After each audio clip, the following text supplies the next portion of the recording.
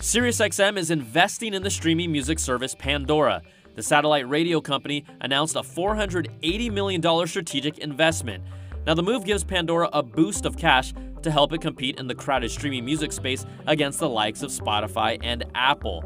Pandora recently announced an autoplay feature for its $10 a month premium service that infinitely plays songs similar to the last thing you listen to. The deal also allows Sirius XM to now play in the streaming music world and will give Sirius around 16% ownership of Pandora. The company was once rumored to potentially buy Pandora outright. Now, Pandora was one of the first platforms to make audio streaming popular to consumers, but its strict licensing agreements has limited you from picking the exact song you want to listen to.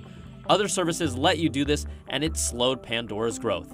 I'm Brian Tong, and stick with us for the latest news like this at CNET.com.